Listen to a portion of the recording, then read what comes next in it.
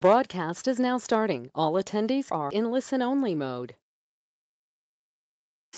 Good afternoon and welcome to our November SLA CID webinar.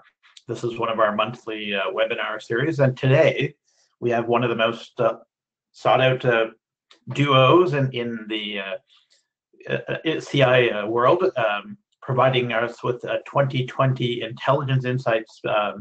What's now, what's next, and what can you do? So it's a great overview of what the future lies ahead on CI. Just before we get started here today, I just want to thank our sponsor, Aurora WDC.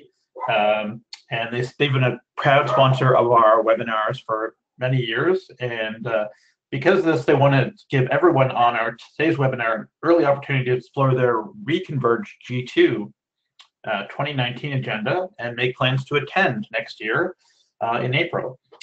If you've never been to a Reconverge G2 event, this is an annual symposium which brings together the smartest intelligence and information professionals into a close-knit interactive experience in Madison, Wisconsin. This year's theme is a call to action for information intelligence professionals, the smart growth imperative. You'll spend 4 days working with your colleagues building and rebuilding your information management skills to work on real business and client problems and drive the most important goal for any organization, which is growth. So for only $95, you can lock in an early registration rate for you and your entire team. So if you visit www.reconverge.net, check out the agenda and get registered.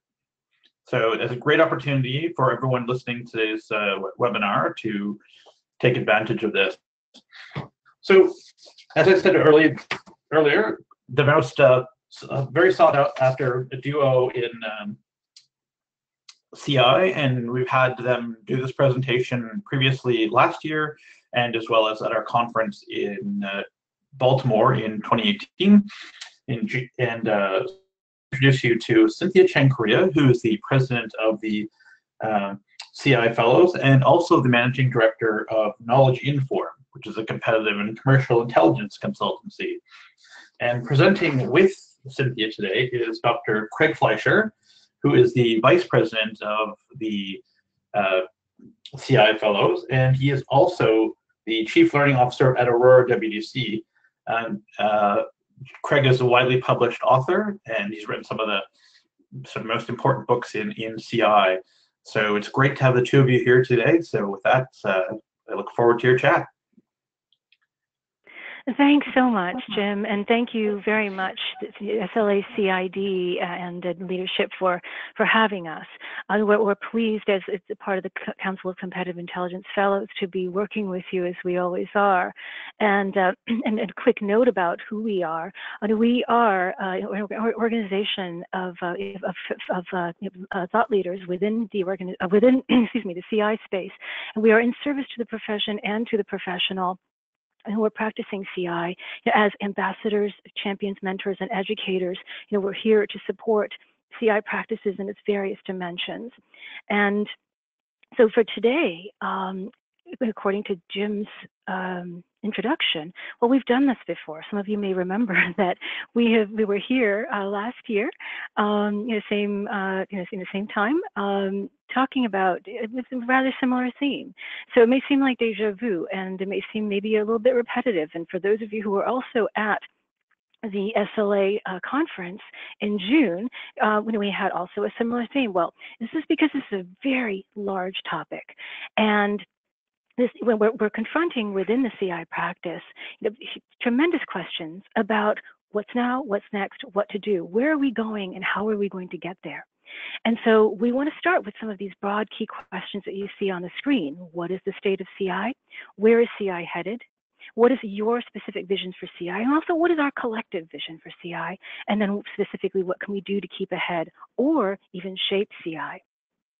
And so we'll want to keep in mind these questions through our discussion today and beyond, because one of the things that Craig and I want to underscore is that this is not just a conversation that we have periodically. This is something we need to be thinking about. And one of the key aspects of this is it's not something we also think about just now or at key points, but we have to think about this through the rest of our careers, because our practices as intelligence professionals are affected by so many different dynamics. And so it's important to underscore that this is a continuation of the discussions we've been having online and offline with various related groups and among various colleagues. And so you can see here that with the council, we discuss this and constantly, and also at our annual meeting which we just held, in which we do a deeper dive. We've certainly done this with the CI division, and hopefully we'll be doing this again in June. We've also worked with Skip Europe and discussed it with that group as well, and we'll continue to do so. And so here, what we want to do today is to really look at the following questions, as well as those that are affecting your own practices. So please think about things that are affecting you, questions that you've been confronting, and please use the chat box liberally. We'll be monitoring that for sure, and we'll also be asking you at the end to post some of your thoughts about what we've discussed today. And so we'll drill down more deeply about the current and future states of CI and how to prepare from the standpoint of CI division members, since we're all gathered here today, as well as others who are often charged with research, knowledge management, and various aspects of analysis. So to start, let's get your perspective. And so we'll have a poll here opened up for you. If you can just register your thoughts, and then we'll just dive right into it with Craig. So in the next decade, competitive intelligence do you think it's still going to be growing or expanding within organizations and in industries? Will it hit the high water mark, or has it hit the high water mark, and decline in influence as a business practice? Will it be integrated and embedded in various organizational functions, or is it kind of too hard to tell where it's at or where it's going? What do you all think? I see we have a lot of people already voting, Cynthia, and that's a good sign. And unsurprisingly, a little bit to me, most of the votes are actually going towards one of these four. I don't know if it was one that you might have expected. I think it is one I was kind of expecting. So maybe just maybe what we're seeing, globally, and some of the trends that we've seen historically might actually be being observed by some of the folks on our webinar today. Mm-hmm. So just give you a few more seconds to vote. We're almost at 80%, so that's great.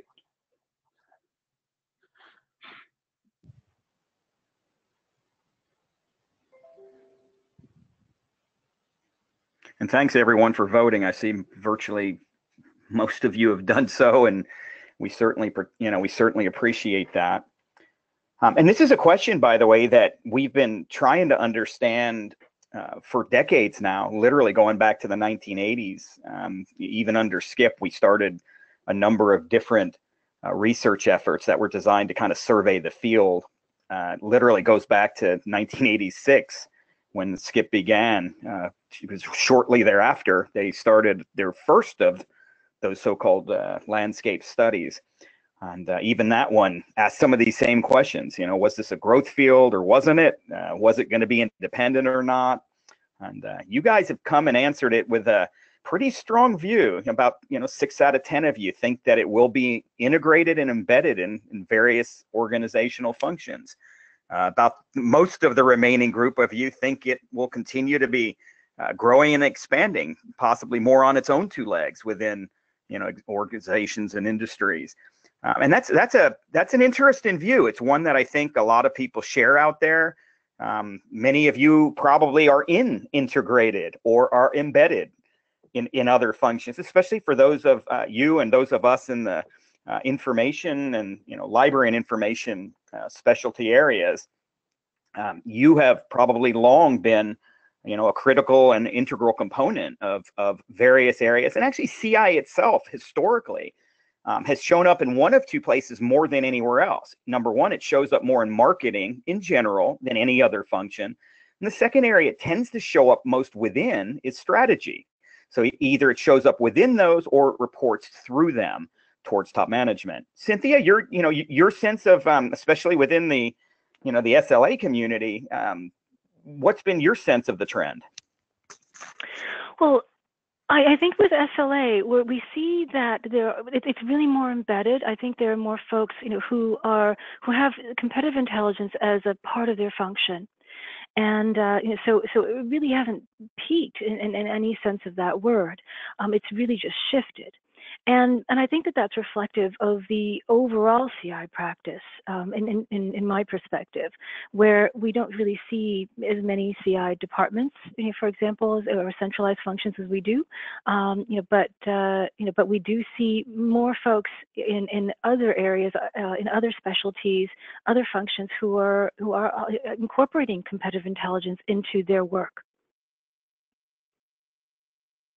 And it reminds me too of an issue that I think we've long held in this field, and I think some of you continue to struggle with it. I know I do with some of the folks that I work with. It's about the lingua franca. Lingua franca. I didn't say that real well there, but it's what we call ourselves. And there have been a number of attempts to redefine what competitive or market or business intelligence, however you might choose to define it, really is. Both on the the first word, whether we're talking about competitive or not, and on the second word, intelligence, and is that the right word? Is that the appropriate word? Is that the relevant word for the particular context within which it's applied? And that's been an area of conversation that I suspect will continue to go on in the years to come. And maybe someday we'll call it something else.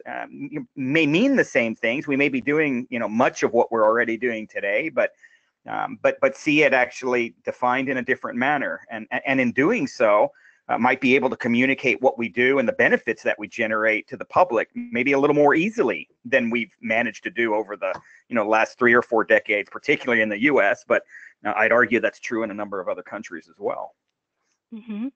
Right. Yeah, and so I see that the polls are still open. So you can just bear with me here. We can move on to the next screen. Okay. All right. Terrific. Yeah. So let's focus our discussion now to what is the future? What will the future look like in terms of our research practices? What will it look like in terms of analysis or CI knowledge management? And by extension, will CI even be a viable career path in 2020, or how should we plan to integrate CI into our work? If that's something that we're interested in doing, will it be an independent function at that point? Will it be absorbed? So what do you think, Craig, in terms of these broader questions? And folks, please submit via chat what your perspectives are and your questions as well.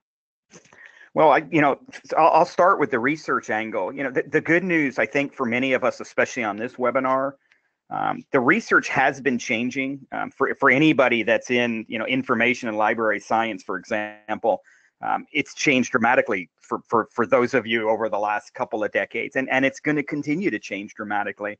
And I think that's true for the CI practitioner as well. Research continues to be one of 3 general natures. So we always have the primary, or the human intelligence part of it. We've always got the secondary. That's an area that again, the folks on this particular webinar certainly have been able to demonstrate and master probably more than most other folks anywhere else in the organization. And we've recently added, and I think we'll continue to see grow, is the so-called social research part of this. Many of you would view that as part of the secondary or primary universe, and that's fine, but it has tended to take on a nature of its own. So between primary, secondary, and social, the ability to do research among and across all 3 of those has grown in need for most organizations, and it's changed dramatically. There are technological barriers. For example, I'm going to use social as an example. I've just come back from a couple of weeks in China, and for those of you or those of us who have practiced in China, you'll know that it's difficult often to if you're outside trying to get information inside, or you're inside trying to get information outside, there are barriers to doing that, and those barriers can make the researcher's job more difficult. And China is certainly not the only example. It's just one I happen to put out there. But when you've got 1.4, 1.5 billion people that are at least affected by that so-called Great Firewall, it can definitely change how we do our research. It also changes the way that research evolves. So if you're a Chinese CI researcher versus, let's say, a Canadian, a UK based, or an American or Mexican one, your job is very, very different. You're not just using different channels. You're not just using different technologies, but your context is dramatically different. It's path dependent. And so someone who's, who may be a good, if you're based in Mexico and you do this very well out in your social networks, if you have to all of a sudden do it on a Chinese rival or a Chinese prospect, it's a whole different ballgame. So the research is going to continue to change. It's not just going to be driven by technology, but I think it's going to be driven by these often political or global business driver changes as well. And, if we're going to be doing research that's of value to our clients, we've got to continue to chase those business trends. We've got to be business viable, business relevant, and, frankly, business supportive. Yeah, absolutely. And if I can also add another dimension to the research challenges, of course, we've been grappling with, the questions about, disinformation, misinformation that's out there, right? The actual fake news is out there, but also, propaganda that's pushing back against that. So for researchers, it becomes much more important, obviously, for us, to be able to discern this. And so there's an added layer of analysis, or it becomes more, this type of analysis becomes even more sophisticated, or should be more sophisticated as time goes on, because basically we've opened this Pandora's box now. And so we can see that we can expect that propaganda campaigns from various parts of the globe will increase, and including domestically. And so how do we cut through all of that, to facts and in reality, and unfortunately propaganda is also part of reality nowadays. But how do we get what we need, or what our decision makers need, in a way that is efficient and effective? That's going to be a tremendous challenge. And there's software being developed, that's aiming at squarely at these particular issues. But we're not there yet, and we can bet that people who are engaged in this are going to keep ahead of the software as well. And so we're even seeing now that that with videos, the famous YouTube video of Barack Obama, it's really not him. It's actually voiced by an actor, but to a lot of people, we've made that leap over the uncanny valley, where something that is basically digitally generated, has become a perceived reality for many people. And this will be a tremendous challenge, I think, to researchers on an ongoing basis. So how do we prepare for that? How do we prepare our skills so that we can be much more discerning and much better at this level of analysis? Not just intelligence analysis after we've gathered material, right? At the point of gathering the material, how do we know what is usable and what isn't from the standpoint of integrity? Boy, that's it's funny, Cynthia. I was out addressing a group of communication professionals just about a month ago, and I was talking about this so-called concept of truth decay. The idea that it is harder to actually decipher the truth, whatever that is. I mean, it's a concept itself that's under attack, and certainly for those of us in the intelligence world, we've always tried to tried to deliver that to to the so-called powerful, right? It's delivering truth to the powerful, and helping them address it more constructively. It's harder to be objectively empiricist today, and for all of our desire and kind of goal of being data driven and the rest of that, when that data itself is being manipulated, when that data is bad, or it's corroded, or it's toxic, or any of the other things, and our job is to try to decipher the truth. We all of a sudden go from being, again, information specialist to all of a sudden we take on a very different role, whether that's, and again, an investigative reporter, again, a muckraking journalist. We take on roles that in reality we've talked about or have been so-called adjacent to what we do in the past, but they become more central. And you combine that with all of the new data, since everybody's kind of a reporter today. Everybody can circulate a rumor. It's so much more easier. The so-called fire hose of information has been, arguably even broadened more. Trying to separate the signal from the noise has become even harder, and it's required us to use what is actually part of the problem, and that's to employ technology in doing that. And technology is a multiplier. It's a force multiplier of not only of the truth, but also of of those elements that are in aversion to the truth. Absolutely. And actually, I have more to add, but I want to bookmark that because we have a poll question about technology. And sure. So thanks for getting us there. And so we'll just go to the second poll question as we move on over, move through our topic. So let's get your perspective about what will be the biggest change drivers for CI practices. So if we could open up that poll. And if you can tell us if you see it as being client or user needs, perceptions, and practices, are they practitioner growth or changes in their capabilities? Are they technology and tools? Or perhaps just organizational requirements, what the organization needs? Or is it something else, or are you not sure? I have a secret hope that people will pick one of these categories that I suspect isn't going to get a lot of attention from our webinar. And my hope is that, that the answer that I'm kind of looking for here, which I don't expect to be one of the larger ones, is one that'll demonstrate leadership on the behalf of practitioners and their organizations. Mm-hmm. Now, whether we'll see that or not, I don't know, Cynthia. I'm waiting kind of with bated breath like you. Right.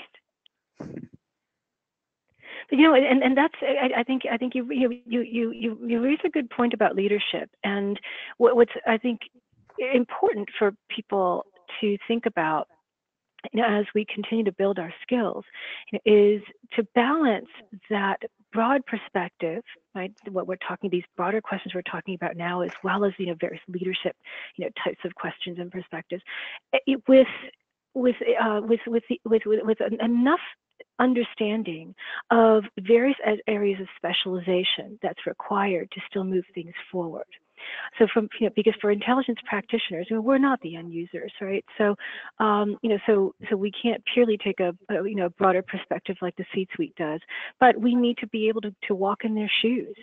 At the same time, we need to specialize in a number of different areas, according to our organizational needs, according to our interests, but also intelligence needs as well. And so I think, in the future, I think it's going to require even more of that, for us to be able to switch those hats, as we need to think like leaders, as well as, be able to work like actual practitioners, when necessary. And so I'd like to just kind of throw that out there, for people's consideration for, 2020 and beyond as well. Oh, absolutely. So I think we're close to the end of this, and I think almost about 70% voted here. And if you guys are right, about a third of our respondents have suggested that client and user needs, perceptions, and practices was the biggest change driver. And the other third, and this is the one I was expecting to be first, it's tied for first actually, is technology and tools. And no surprise. But the message I think Cynthia was trying to share, and the one I was kind of hoping that we'd be able to delve in a little deeper, is the second one, and that's the one that 9% of you answered, which said practitioner growth and changes in capabilities. What's happening is not necessarily something that we have to react to. There's no reason to think that through SLA and other groups, your own education, your own development, through educators and thought leaders in the field, that you can't take charge of the narrative. I mean, there's no reason to think that we as specialists in what we do can't be proactive, we can't be interactive, as opposed to being reactive. We have the ability to start using, leveraging, and expanding the skills that we have now that are going to be useful in the future. And I'll throw a couple of ones out that I think, again, the folks on this webinar in particular probably could demonstrate leadership more quickly with. In other words, to take the reins of their careers over the next 10 years and make a even bigger contribution and influence to their organizations. Number one is social intelligence. This is something we do really good when it comes to social networks, finding people or places or sources amongst those networks. This group is as good as any. We'll continue to be good at that. Another one, media literacy. New media literacy is going to be critical for organizations of all types, over the next 10 and certainly beyond years too. Having a design mindset, the ability to, represent and develop tasks. I can't think of a better group than the one that's on this webinar today, that can help develop taxonomies that allow for more efficient and effective kind of automated monitoring and scanning of the written and social universe than you guys. And last but not least, I always viewed information specialists as being really good at kind of getting to the bottom of the right questions. We know how to ask our clients the right kinds of questions to get to the crux of the matter, to get to the bottom line early. So this ability to virtually collaborate with our clients and ultimately also with our sources too on the other side, you guys should be taking leadership on that. And those are skills that future business people are going to value, I think, at a higher level than they are even today. Absolutely. And I just want to mention too that the poll is still on, and when the poll closes, we can go to the next graphic, which will help guide this discussion a little bit. Let's see. For some reason I still can't. There we go. And so to your point, Craig, I think that InfoPros in particular, we're in a position now and in the future, to be able to connect user needs with solutions, and it's going to look differently though than the way it has been, where it's really been more sort of product oriented. But when we're talking about the future, we're really talking about a future that may involve intelligent systems, right?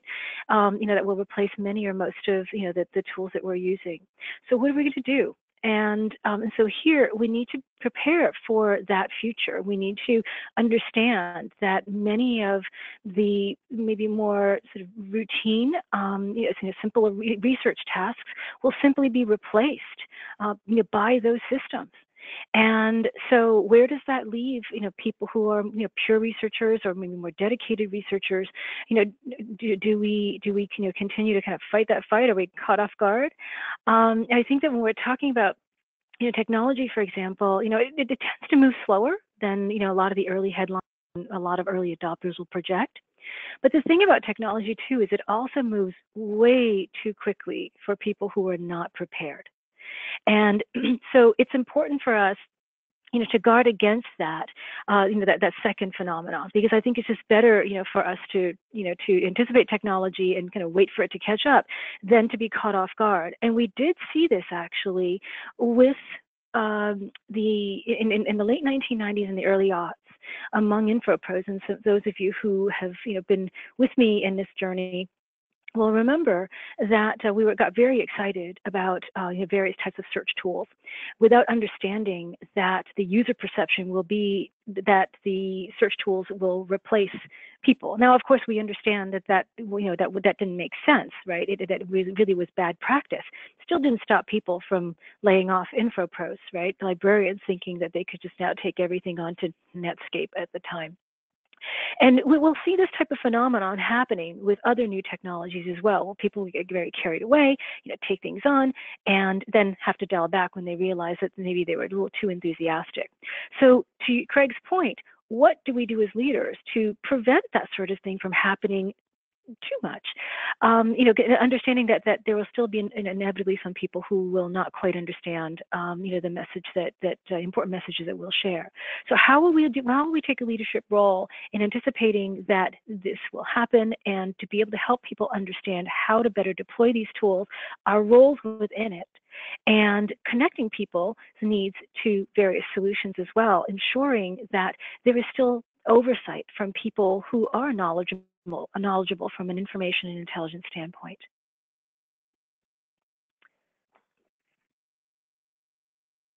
Hello? Awesome. Could you just advance to the next slide? Oh, yes, sure. Sorry. Great. Actually, can you, it looks like you can't see my screen. I'm sorry, I'm so sorry. I'm not sure what's happening here. There's a show screen button at the top if you can just hit that. Okay. There we go. There we go. Oh, there we are. Okay, sorry about that.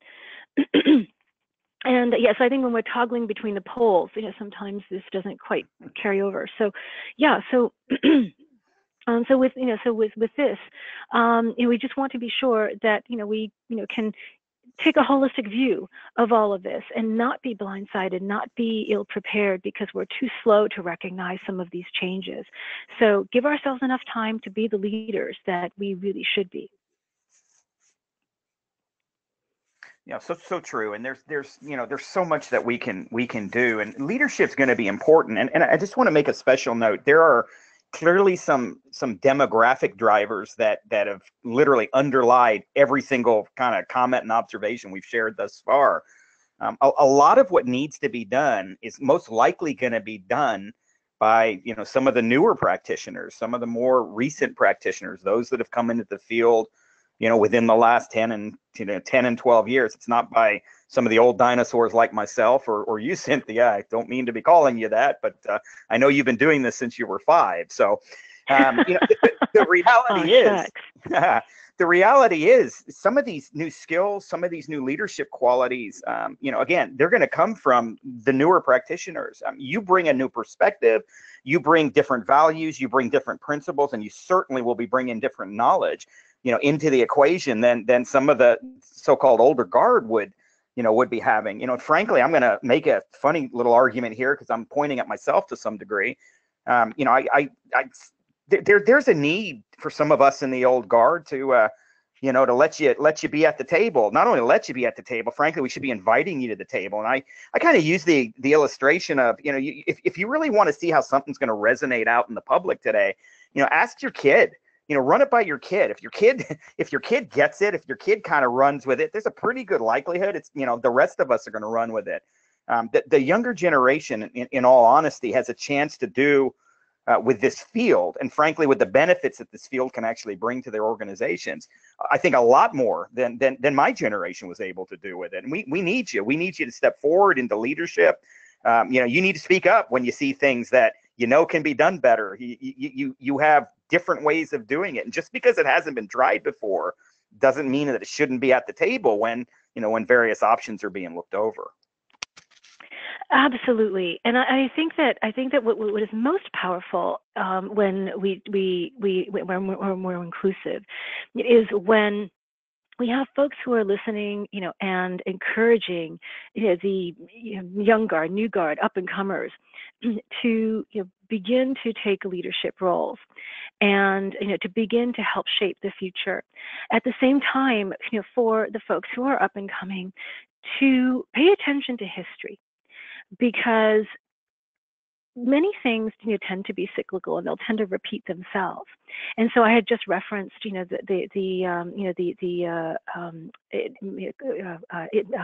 challenges that InfoPost had faced in the late 90s and during the .com boom. In terms of a shift in their roles, and so that's something, when it may seem isolated, that's something that we have seen throughout history when we're talking about automation, right? And we're talking about new practices, new technologies, coming online and displacing people. And so while the up and comers of today, will tend to be the managers and folks who might get a little too comfortable, right, of tomorrow. And so I think for each generation, we need to keep looking. Well, as we're young, we have to keep looking forward, but also use, experience, from the previous generations as touchstone, and for those of us, who are further along, to be able to help those who are coming along, to help invigorate and to help, generate, excuse me, getting over a cold, to help generate more new technology, new perspectives, new energy into our practices. And I think that that's one of the keys to CI right now. To going back to the poll question, we're talking about user needs, we're talking about our specific roles and functions and how we might grow, we're talking about technologies and tools and so forth. And in each of these dimensions, we are in a transition right now. We're in a technological transition for sure, but we're also in transition in terms of our own practices, and so to collaborate intergenerationally, geographically, in various other aspects to diversify our teams is really where the strength is going to be, and it's really going to be where CI teams can begin to shine.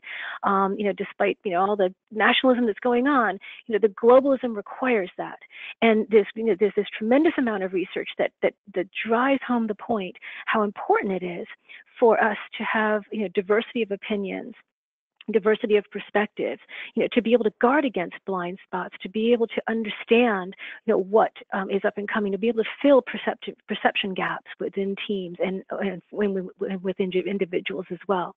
And so while this is non-techie, it's an important aspect of practice. There's just a tremendous amount of research in behavioral economics and in cognitive biases, that is highlighting the importance of diversifying, of gathering perspectives, and I think it'll strengthen all of us, as we prepare, for the various unknowns in our futures. I like that. I like that idea of the diversity and inclusion of perspective. Something that I like you think most organizations are going to benefit from in the years to come, and we're seeing that. And yet we still have this this overwhelming kind of examination, or this looming cloud of technology. And actually, if you wouldn't mind, Cynthia, if we could go to the next poll question and get our folks to look at that in a little more detail. I want to touch on some of those technology aspects a little more. So if we could open up that poll on how technology is likely to impact it, it'd be nice to get the audience's views of this. And we'll start our conversation around that while they're voting, if that sounds all right. But there's no doubt. Great. So a lot of folks are worried about technology. A lot of people are thrilled about the technology. It tends to be, like many things today, it seems to polarize many audiences. Those that are fearful and those that are thankful. But having said that, there is so much that's been happening in technology, and that affects our field. Whether it's how that technology is actually utilized as part of it, it's dealing with its implications, as well as learning how to integrate it into what we do. And I could just give a couple of examples of where I'm coming at from that. For those of you that are not already using, artificial intelligence and machine learning, what a great opportunity. It's a way of taking, again, torrents of data and filtering it in ways that just we as human beings cannot do it nearly as efficiently. And when you combine that with the power of something like quantum computing, or the ability of flow through networks that are facilitated by 5G, any of these things can really allow us to look at, to gather, to make sense of ultimately a lot more data a lot more quickly, in ways that, like I said, literally 5 or 6 years ago we would we wouldn't even have envisioned that. That was kind of Star Trek-y, if I could use that kind of terminology. And yet technology is going to replace some of us. So I have a concept I use in some of my writing. I've been using it for decades, actually. It's called the CI Activity and Automation Index. And really what that says is that there's 3 kinds of CI activities. There's the continuous ones, the ones we do, literally day in and day out, the so-called 24/7 ones. And those are the ones, those continuous activities really are going to be the ones that are going to be automated most heavily. So if you're doing those kinds of jobs where it's just, rote, it's all done in algorithms, it's standard operating procedure, and they really don't need people to intervene much on those. And it's those that, quote unquote, probably will be replaced by robots. But in our field, as we know, there's also the so-called periodic ones. These are the ones that kind of run by the business calendar and therefore the associated intelligence categories. It's things like, checking out the annual reporting of you and your rivals. It's supporting the annual business or strategic planning exercises. It's making sure that you're supporting trade and, trade events and shows and things like that. There's some automation that's going to be employed to do that better. And obviously automation will help you do any of those things better. But having said that, there's certain things in each of those that I just mentioned that can't be automated. So, those of you who are supporting those kinds of activities are far more likely to keep your jobs, or quote unquote protect them from the robots. And then there's the last piece that I haven't mentioned yet, and that's the so-called occasional ad hoc or special projects that we hopefully frequently get involved in. Those are virtually impossible to automate. And for those of you who do a lot of those so-called ad hoc, occasional, or special projects, you're far more resilient to being, roboted away into the, into the career field. So, Again, it's one way of thinking about what you're doing. And if you think about that as a portfolio right now of what you're doing, and you see that the majority of your tasks are actually over in that occasional ad hoc special project side, as opposed to the continuous side, you're going to be, far more likely to keep your jobs. Yeah, absolutely. And I can't see I haven't been able to see the poll results from where I sit. And so has everybody? I've got those up, that? Cynthia. Actually half of the folks said that technology will replace research, but analysis will need humans. Another third says actually none of the options we had put on there is likely to happen. So they see something different. And by the way, we're going to give you a chance to tell us what you see different here in just a couple of minutes before we finish. But by far the number one in this was that technology will replace a lot of the research that CI folks are already doing. But for those of us who are also doing research, the analysis task on top of the research, that's still a good place for humans to be participating in. Absolutely. Terrific. Thanks. And so I think this will allow us to get on to close the polls and and to get to the next slide. Sorry about this. I'm not sure what's happening here. The system's getting a little wonky as we're transitioning from the poll. There we are. Yeah, so I think you've summarized it very, very nicely, Craig, because I think that with intelligent systems, I think it's generally agreed upon that it is going to replace many or most research activities. So what do? Do we reskill? Do we upskill? Do we look for new roles before the robots replace us? And I just want to add that that for folks who are not necessarily squarely in Intel, perhaps an accessible model will be that data, information, and knowledge pyramid that many of us have probably burned into our retinas, and we see that that technology has really taken over the data tier. It's well established in the information creation tier. At the very top of that pyramid is knowledge. And so the question is, how far will the technology replace some of those functions, and how quickly, how soon, right? And but I think what's important for InfoPros to consider is that we shouldn't settle as consumers of these tools, as many of us have been traditionally. To Craig's leadership point, that I think more of us, should be able to consider ourselves as perhaps designers of these systems and managers of these systems. And if we're not positioned now towards that, to begin developing those skills towards those roles. Because I think those are the opportunities where if you are perhaps specializing or working on those occasional ad hoc special projects, then you're more insulated for sure. But there aren't enough of those opportunities for everyone. So what else is there? And so if we think about systems, we think about intelligent systems, the fact that these systems need to be designed, they need to be managed.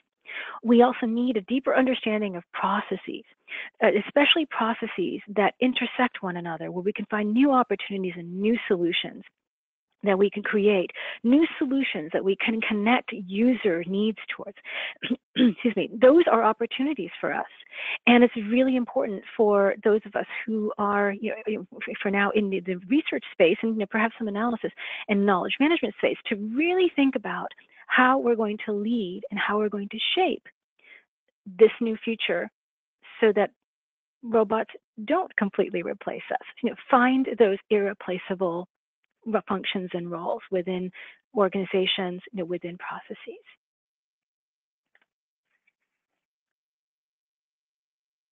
Absolutely. We can go on to the, towards the next slide. We're going to need some feedback from those of you in the audience. And one thing I do want to just add to that, for those of you who are asking questions, I do see some coming in. We thank you for that. Keep doing that. We will try to answer some of those on here while we can, and some of those we'll answer afterwards.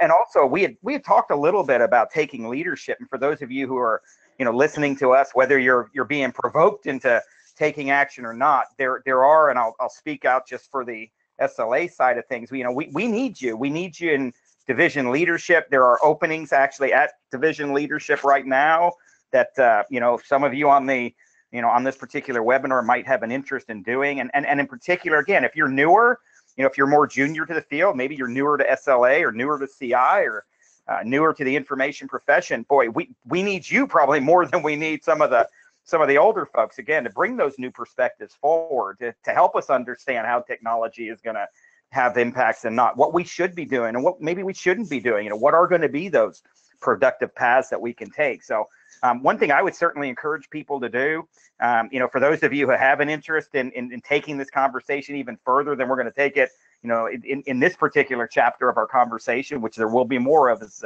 Cynthia already alluded to, please step forward and, let us know and, take on a leadership role, whether that's a newsletter role, a communication role, a secretary role, or, whatever other openings we have. We need you. Don't be shy about that. The field needs you, we need you, and frankly, you're going to be a big help to your colleagues out there. And can I also add just maybe a little personal story to our cheerleading of the division. I can't underscore enough how important the division has been to my own career. And it was founded 10 years ago, led by Karen Razik, and we put together this core team. And I was fortunate enough to be a part of that. And I was newsletter editor at the time, and it was a terrific role because it exposed me to a lot of practitioners and allowed me to connect people who are deeply experienced with people who are just starting out, and being the bridge to that. And so, and throughout, my various roles, in association, volunteerism, I have to say that I have learned a tremendous amount from my colleagues. And so, I think no matter what your level of experience is, just exposing yourself, to people who are interested and engaged, will inherently benefit you as a practitioner. In addition to positioning you for additional leadership opportunities. So I really can't underscore that enough. And so, and you might think, well, this is kind of off topic here. It actually isn't, because when we are talking about preparing ourselves for the future, it really isn't just about on-the-job preparation. Increasingly, we need to draw from other areas of interest, other areas of activities to inform what we do and to be connected. Because in the future, when we have machines, machines will connect certain things digitally, but it's not necessarily going to connect people in the ways that matter. And intelligence, bottom line, is still about people. And so what we can gather, through these various interactions, is tremendously important, towards our professional development. And I know that in my role now with the Council of Competitive Intelligence Fellows, I still learn tremendously from the people who are around me and with whom I work.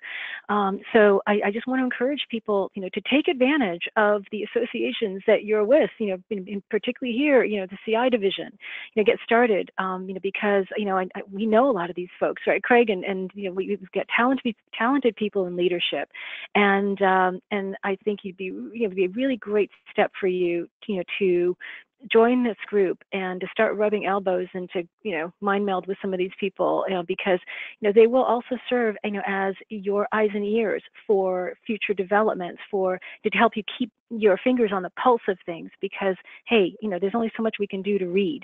And so, networking is a wonderful way to crowdsource knowledge. So. Absolutely. So on your screens, everybody, you'll see that there's a couple of questions.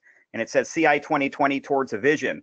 And this is where we need your help. Some of you may have seen just a moment ago, I put something in our chat box to the effect that this is a conversation that we're having, and it's a dialogue, and it's a story that, that we're writing, but we're not writing it alone. We're writing it with you, the community of practitioners. And, we're trying to understand what the next chapters of this particular, field are going to look like. So what you'll see on your screen is you're going to see 3 questions, and what we'd like for you to do is we'd like for you to share your vision. So real simply, and by the way, I promise you this is not, I am a professor, some of you know, but I promise you this is not onerous. We really want you to write 2 sentences. Number 1, what is your vision of a more positive future for CI, within your organization or within your particular roles? And number 2, what kind of role do you see yourself playing in that more desirable future. So real simply, what we're looking for you to do in the actual chat window, if you would, because we're going to capture this, and this is something that Cynthia, I, and others within SLE leadership will be working on over the next few weeks and months, especially as we revisit with you guys in a number of different formats and channels over the coming months. We're going to take your views. We're going to do that anonymously, so please don't you worry about us actually associating your feedback with you individually. That's not going to happen. But we are looking at understanding where you see this all headed, and is that vision of a so-called more desirable or more attractive future one that others will share or not? And that's what we're looking for. So if you could, over the next couple of minutes while we're still talking, use that chat box.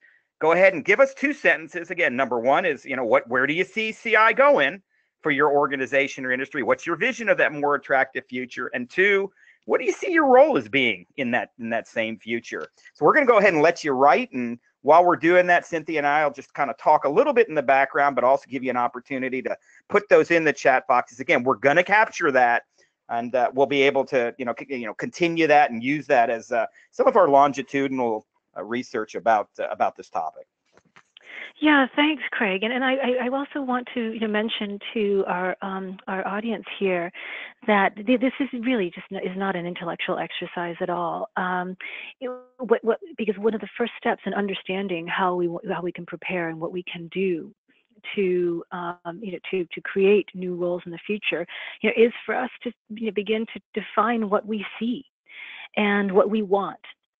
And so this exercise, I see as really is the first step for those who haven't thought of it yet, and for those of you who have been thinking about this, to revisit this, as we continue to build on these conversations, now and in our next gathering, conference, and even beyond, because this is something where when we're encountering rapid changes in our environment, and with CI, we're not aligned with just a couple of different types of changes. We're really dealing with the entire environment. We're talking about the industry, the operating environment. We're dealing with macro environmental factors, right? From the standpoint of impacted technology, as well as how information is being created and distributed, manipulated, et cetera, et cetera. All of these things, need to be captured, in how we consider our future, and but we've got to start here. Absolutely. Again, if we're going to make this be, it's got to start with me, as they say in the old, in the old adage. And each of us has an opportunity to make a difference for our organizations and industries. There are many things that we uniquely and will continue to uniquely bring to those organizations that can generate benefits that can help support the organization's ability to plan, to choose, to decide, to take action, or to develop a strategy in ways that, again, are uniquely informed by the kinds of folks that we have on this particular webinar today.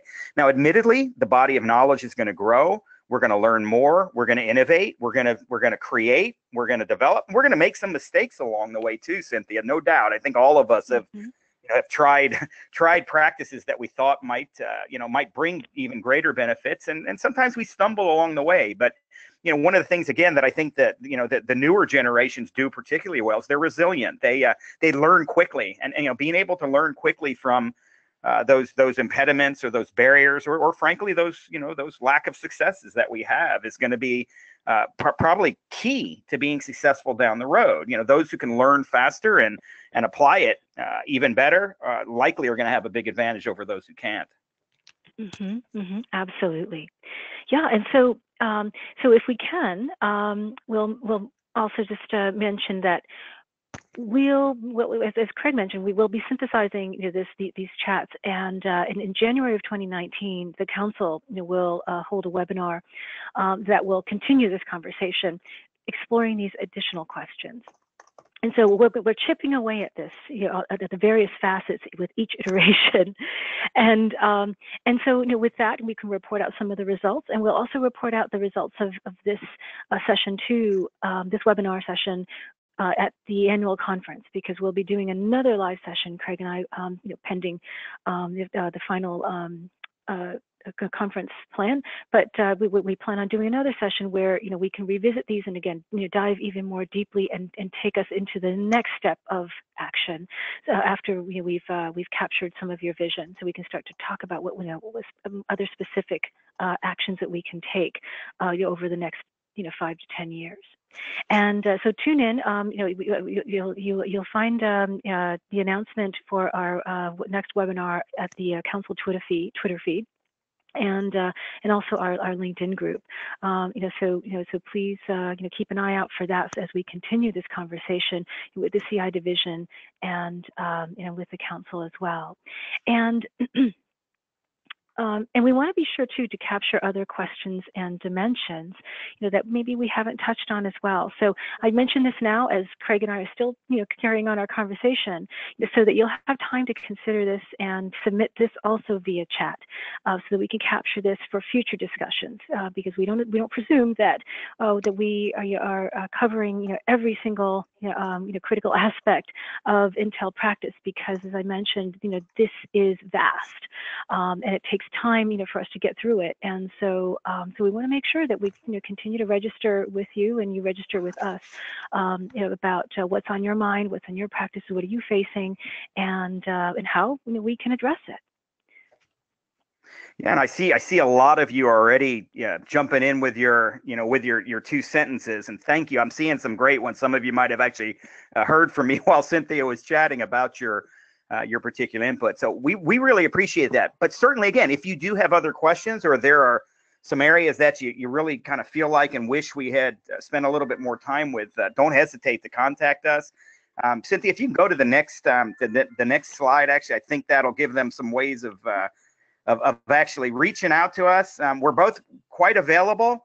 As you know, SLA CID is going to be continuing to focus on this particular area over the coming months and certainly probably years as well.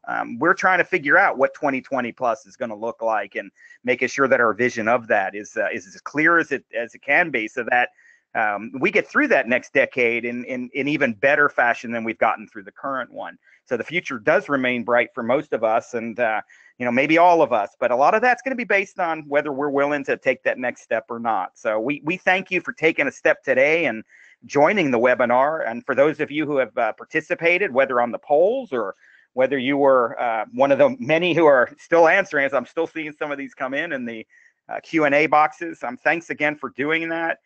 We want to stay in touch with you. You want to keep in touch with you. We certainly hope that you'll continue to attend and participate in these webinars, as well as join us at the annual conference. Absolutely. I think it's tremendously important that we just remain connected on all of these topics. And what I'd like to leave with a parting thought, which is that we have these tools to be able to stay ahead of developments, to understand where things are headed, to be able to read these indicators. This is what intelligence is all about. Intelligence shouldn't be limited, towards just working on our user projects. Let's focus it on our own practices, in advancing those practices and understanding how we can design our practices towards serving current and future needs. And there's no reason why Intel practitioners should be caught off guard. Now sometimes, as Craig says, we can be off the mark, right? Because in Intel, there's no guarantee. However, with iterations, if we keep our eye on the ball, we can keep ahead of this. It's difficult to do this, however, on our own. And so through a community like the CID, through the Council of Competitive Intelligence Fellows, and incidentally, we work together. The Competitive Intelligence Division and the Council actually work together as well, because again, we realize that even on our own, our organizations do not cover what our practices need. And so we complement one another. And that's really what intelligence is about. It's about harnessing our networks, growing, harnessing, building that network so that we can train our sites on where it needs to be and we can be prepared. We've been doing this on behalf of our users. Let's do this on behalf of ourselves and our own professional communities. Yeah, thank you very much, Cynthia and Craig. This has been an amazing webinar, and I mean, we could discuss this all day, I'm sure. I think it's valuable that we're going to be taking a look at all of the insights that people have provided, and people have provided some great insights through the chat or question box, which is great. One of the things just before we go, I just wanted to reiterate again, one of the things that Craig had mentioned was the fact that there are a number of opportunities available for the SLA CID division leadership. If you wanted to volunteer, we have such positions in communications, membership, newsletter, as Cynthia has said that she is a newsletter. These are great opportunities to get involved, meet some of the great people within the intelligence community, and get some great experience. I mean, so that's I've put into the chat box email address for JP Radicek, who's our incoming president for SLA CID, and if you reach out to JP, he'd be able to help you out, get more involved with the SLA CID, which is great experience. So I want to again thank everybody for attending, but I also want to thank our sponsor, Aurora WDC, and of course Cynthia and Craig for your insights on today's webinar. And I look forward to the upcoming CI Fellows webinar, and also which is in January, but also there will be another SLA CID webinar in December, so stay tuned to SLA CID social media channels to find out more about that in the coming weeks ahead. So with that, I'd like to again thank everybody, and hopefully have that great rest of the day. Thank you. Thanks, Jim. And thanks to the audience.